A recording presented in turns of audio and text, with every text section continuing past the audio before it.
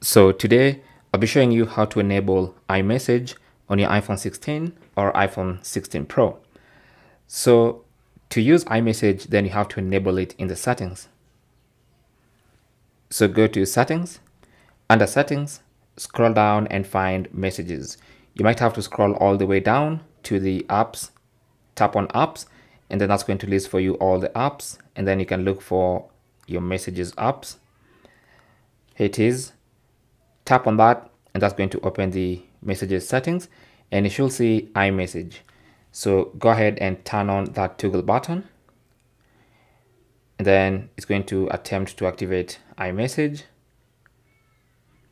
You can see it's currently waiting for activation, and once you see the send and receive address or addresses, then it means iMessage is fully enabled. Now when you enable iMessage, anytime you're texting with someone who has an iPhone, you should go to iMessage by default. But then if the person you're texting uses Android or maybe has an iPhone and has not enabled iMessage, then your messages will go as normal text messages. So that is basically how to enable that. Thanks for watching.